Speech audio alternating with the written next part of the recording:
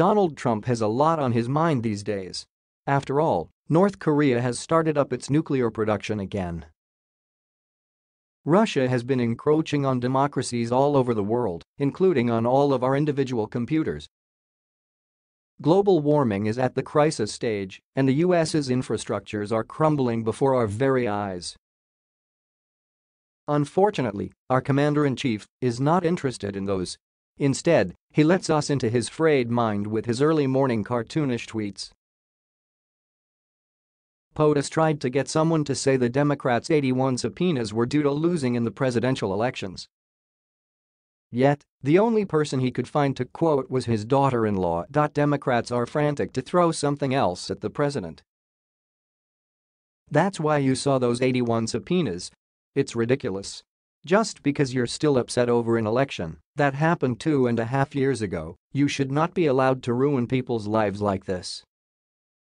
Lara Trump. The big vote to take down the president's national emergency happens today. He had to lie to get people's attention. Trump said the wall was already under major construction. A big national emergency vote today by the United States Senate on border security and the wall, which is already under major construction. I am prepared to veto, if necessary. The southern border is a national security and humanitarian nightmare, but it can be easily fixed. The UK has been having trouble with Brexit, withdrawing from the EU. It appears the Russian President Vladimir Putin set our best ally up, just like he set up the U.S. Still, Trump loved it. My administration looks forward to negotiating a large-scale trade deal with the United Kingdom. The potential is unlimited. Trump has still been burning over the late-night hosts.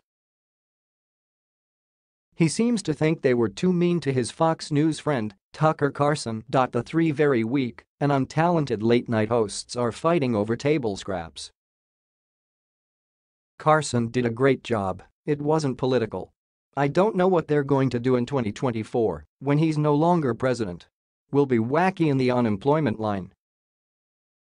Michael Loftus's. POTUS has bankrupted the soybean farmers with his ridiculous and ineffective tariffs.